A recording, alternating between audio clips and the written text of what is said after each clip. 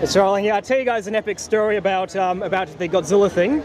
Right? Okay. As I said, I used to wake up every morning to tape it. Yes. Right? A few years later, some guy from the United States, he comes in and says, "Hey, I'm looking for anyone who has copies of the Godzilla The Series. Does anyone have it?" "Okay, sure. I got all the episodes, all 40 of them." He says, "Okay, could you please send them to my friend in the UK? He'll make region-free DVDs of them. He'll send you a copy, send me a copy." I say, "I'll make copies of the VHS tapes, send them over to him."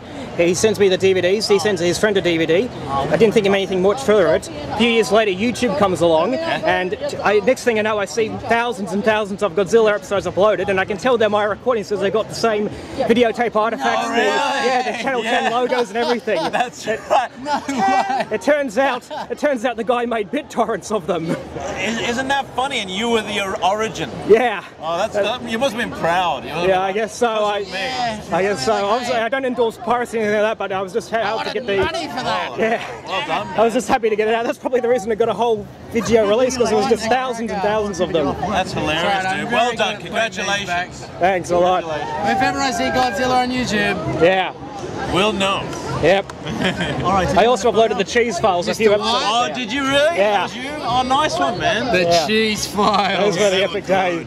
Do Warwick. Can you do Warwick? Yes, of course I can. Warwick Boss from the Extraordinary. I think your story's pretty extraordinary. Yeah. I love we'll get a photograph. We'll get a photograph.